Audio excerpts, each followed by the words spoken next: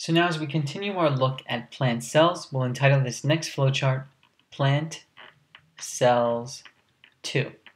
So we established the fact that plant cells are characteristic, are unique to plants mainly because of the cell walls that they possess. Now we're going to look at specific types of plant cells that are going to sort of coalesce and combine together to give you specific tissues with specific functions that really give us an overall understanding of plant anatomy. In addition, when we look at plant cells, what we have to understand is something that we understood in when we looked at animal diversity, and it's the idea of differentiation. Plant cells are highly differentiated, or in other words, highly specialized cells. They are not simple. Many people see a plant and think it's a simple organism, but the cells that it comprises of are highly specialized for the following reasons that we'll see as we cover these plant cells. Take a look at figure 35.10 to really see visually a lot of the microscopic looks at these different types of differentiated cells as we go through them. It also provides nice descriptions that you can read along. So, the first differentiated, specialized plant cell that we want to look at, group of plant cells I should say, would be the Parenchyma cells. Parenchyma cells. So the root word chyma simply means an infusion, and parenchyma directly translates from the Greek to the following. I had to look this up. Something poured in beside, okay? So something poured in, essentially. And we're going to see why that makes sense. So Khaimah is going to be seen a lot as we go through the plant cells. Think of that as an infusion. Parenchyma is something poured inside. I'm going to really prove to you what that means in just a second as we look at, first, the characteristics of parenchyma. So these cells have the following major defining characteristics. First of all, it's the most common type of plant cell. So that's a big thing. Chances are, if you look at a plant, you're probably looking at its plant cells.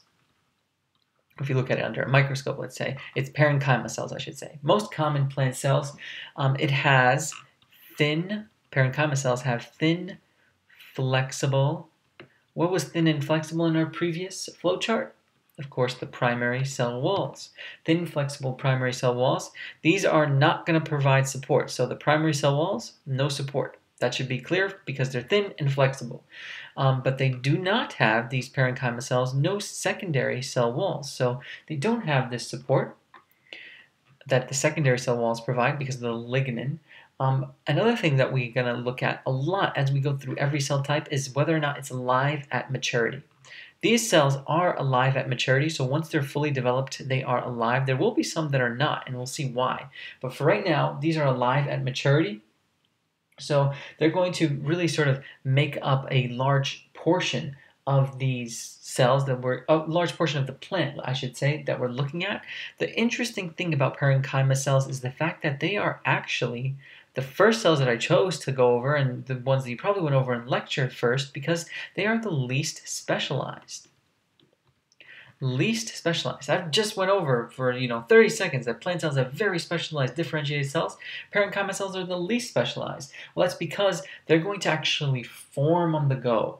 They actually are very interesting because they retain the ability to quickly differentiate. The ability to quickly differentiate, to quickly specialize. So they're shapeshifters. That's what I like to think of them as. They can morph and shift their shapes in many different ways. That's why parenchyma literally translates to something that's poured in. When you pour in a fluid into whatever container, it assumes the shape of that container. Shapeshifters. These are parenchyma cells that can be poured wherever they want to be and retain and have that shape of wherever it's poured. Okay, so that was a okay analogy, not that great, but hopefully you understood that. I think the name makes a lot of sense then. The Greeks did a good job with this type of naming, at least the taxonomists' concerns. So these are our least specialized cells here. What's the basic functions that we should look at and understand? Here, the functions will be, of course, directly tied to this specialization or least specialization. That's because their functions are widespread. These plant cells, these parenchyma cells can sometimes, some of them will turn and be involved in photosynthetic functions. So some are photosynthetic. These will have chloroplasts, the ones that are photosynthetic. Some are going to be involved in storage, let's say. So that's the thing, that the storage bucket, let's say, is what they're poured into, these parenchyma cells. The photosynthesis bucket is what these parenchyma cells are poured into. Some of them will be involved in secretion. And when we say secretion, what we mean here is that they're going to be secreting things like tannins, enzymes, hormones. Hormones will be important when we look at the actual lecture on plant hormones, nectar, you name it. So storage, I forgot to mention, things like starch, oil, water, salts, all of these are different, completely different functions from one another, yet parenchyma cells can occupy these different sort of realms of the function spectrum that plants need and do. And then usually when you look at fruit flesh, the actual part of fruit that most humans eat, this is actually a bunch of parenchyma cells. So that's our parenchyma cells, the least specialized. They can be poured into whatever shape or container that they are poured into, and they assume that shape. They become photosynthetic, they become storage cells or secretion cells, you name it. So very interesting group of cells. And then the other type of group of cells that we'll cover here is something known as the Collenchyma cells. So Khaimah means infusion, and colon means glue, okay? It comes from another Greek root that means glue. So these are the glue cells of plants. They're infused together. What are their major characteristics? Let's go over them very quickly. The characteristics of Collenchyma cells include the fact that they have a primary cell wall, and that primary cell wall is unevenly thickened. So some points that cell wall is thick, some points it's not, so it has a varying width, that cell wall. It's not uniform in its structure. Now, Collenchyma cells will be very much elongated cells, cells that have stretched themselves out. They will also be alive at maturity. We'll see some cells that will be dead at maturity later on. They are usually going to be found near the stem surfaces and along the leaf veins. So near stem surfaces plus along the leaf veins. Okay? And they are extremely flexible, extremely flexible. Why? Because they're glue-like, okay? That's their sort of name, and we're going to look at this flexibility and its purpose right now, because now we have these characteristics that are all going to directly establish very important functions, key functions of the Collenchyma cells. What are they? Well, first of all, Collenchyma cells are going to be involved in structural support. They are glue cells, right, like we said. So they'll be involved in structural support, and they actually have no metabolic function.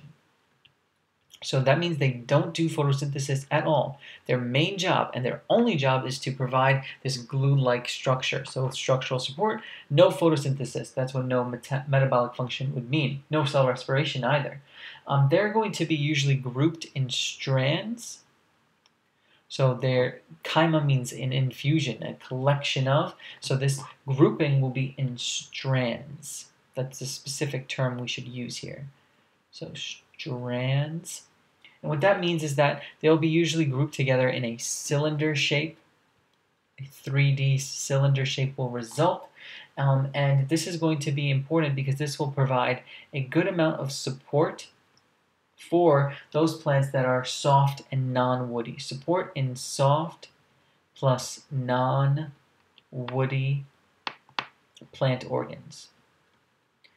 So those things that don't have lignin are still going to have support, even though they don't have the lignin, they don't have the secondary cell walls. What they have is instead Collenchyma cells that give them this glue that provides the structure in this cylinder shape. They have no secondary cell walls, as I already said. So that would mean that they have no lignin, CW for cell walls. So no secondary cell walls, no lignin. And then I think their most important function is that they provide this support, right? All of this support, this glue. But glue is adaptable. It doesn't restrain the structure.